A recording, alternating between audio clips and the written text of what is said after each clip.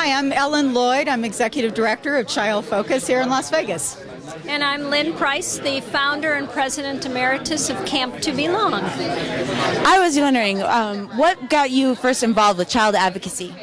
I was on the board of Child Focus for a couple of years and found it's an incredible organization doing wonderful things for children here in Southern Nevada, and I just couldn't not get involved deeper.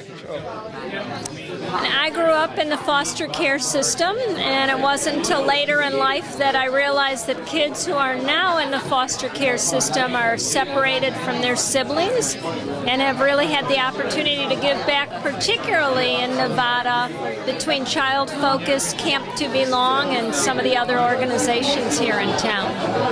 And so what exactly does Child Focus do to contribute to this? Sure. Child Focus, we provide services to over 400 children that are separated in foster care. They're living in a variety of group homes or residential placement. We bring them together on a regular basis. We teach them practical skills. We help bring clinicians to help them cope with their life in foster care. So it's really all about that sibling connection, helping these children grow up to be independent adults by leaning on each other as siblings. And how do the children come to Child Focus? We work very closely with the Department of Family Services and the caseworkers, and we work with them to understand maybe what sibling groups are struggling, what children maybe really need some extra adult, intervention, some fun, some bringing them together.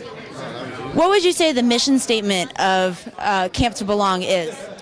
Well, it's to bring brothers and sisters together who live in different foster homes, different adoptive homes, different out-of-home care, so that they can have fun, emotional empowerment, and really sibling connection. And how long are these camps held for? Well, they're 5 nights and 6 days, and they're really all about camp activities like swimming or hiking or horseback riding. But more than that, it's really about the opportunity to express themselves to each other through birthday parties, through life seminars, through activities that really realize that they're not alone being separated in the system. I mean, you'd be surprised how many of these children, they don't know simple things about each other. I mean, they don't know what their brother's favorite color is. They don't know that, their sister happens to love the Rockies. They don't get to spend that time together to really form those bonds and be together as a family. So how does it feel when you know you've really helped a child? Well, it's remarkable, because sometimes they can't really express to us how they feel, and oftentimes later in life we find out how much our counselors, our volunteers made a difference, how much the activities made a difference, and they truly become our heroes because they let us into their lives, and that's really fulfilling.